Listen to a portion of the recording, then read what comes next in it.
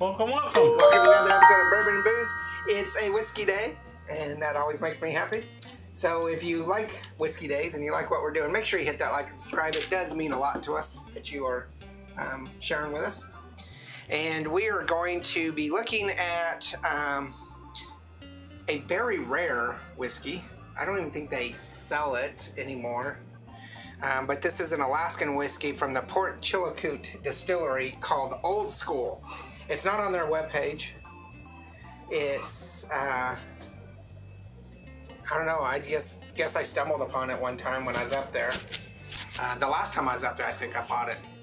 I'd never seen it before. And it could still be available, but of course you have to go to Alaska to get it. So it makes it quite expensive. You can't just jump in your car to go up to Alaska. You can. Well, you can, but it's a trick. You don't want to do it in the winter time. Okay. You probably don't want to do it in the summertime too, because it's like 48 hours of nonstop driving from the lower 48. But well, it's actually a drive I always wanted to do, but this could very well be possibly our last Alaskan whiskey, or Alaskan anything. I think we have done them all. I could be wrong. Oh, I am wrong. We have one more alcohol from Alaska to do. I tricked you with it once, and that's the Ghost Pepper Vodka. We still have not reviewed that. You have a nightmare? no, I just can't Flashback. remember. But otherwise, this is our last whiskey from Alaska. This is from, like I say, the Port Chilkoot, and I don't know if I'm saying that right. I've never known if I'm saying that right. Distillery. It's in the lower part of Alaska, in the chain of islands, down to, you know, the coast of Canada. You definitely can't drive there. No. This is just a whiskey. It's not a bourbon or rye or anything. It is cost about $25 when I bought it. It's 45% or 90 proof, and it's aged at least 3 years. And we are the first to taste it because I didn't even pour any for the audience. Kind of seeing the method going because we're doing back-to-back episodes, and all of them have been high proof. Oh yeah. Are you trying to take advantage of me or something? No, that's gross. Okay, so $25 makes this a 3-barrel on cost. It's a mixture of barley, corn, and rye. Barley, corn, and rye. And I think it's Alaskan barley. Barley, corn, and rye.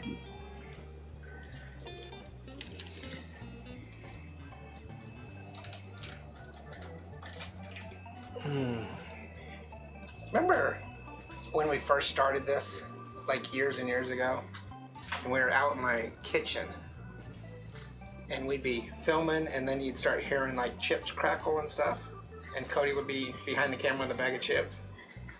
Well, Guess what he's got? Yes. He's got cookies. Not just any cookie, but cookies that came flying underneath the door, scooting on the floor. The most stuff. Okay, review time. Nobody wants to try him because Review time. he had it under his arm too. It is. No, nobody wants them. Should have never gotten you off track. It'll be years before we can get you back on the review.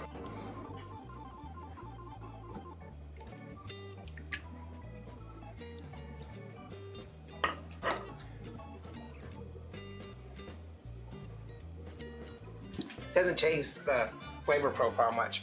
Okay, so at $25, this is a 3-barrel on cost. Pretty reasonable. Again, I'm giving it 3s across the board. You're giving it 3s across the board, except for a bite. You're giving it 2, and we'll talk about that because that's kind of odd for you. For aroma, what are you getting? I'm definitely getting the corn. It's really The sweetness of the corn. Kind of that honeyness, vanilla honeyness from the corn, yes. got the urethane kind of alcohol-y.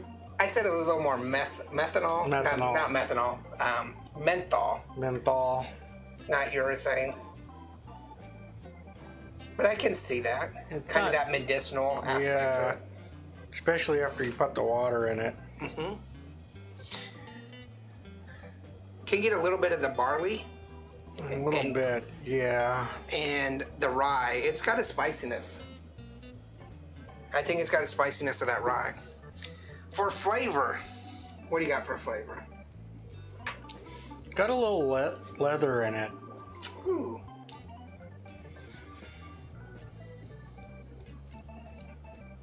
Okay. A touch of licorice and mint. Yes. I'm getting a little bit of anise, char. That leather I'm kind of associating with the mint, but I can see that. It's very silky though. It's not very thick. It's very silky and thin.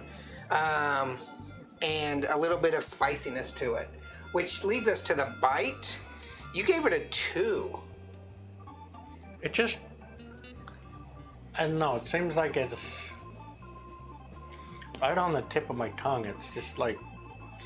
So more up front, not on the back end? Not on the back at all, but just the front. It's just like...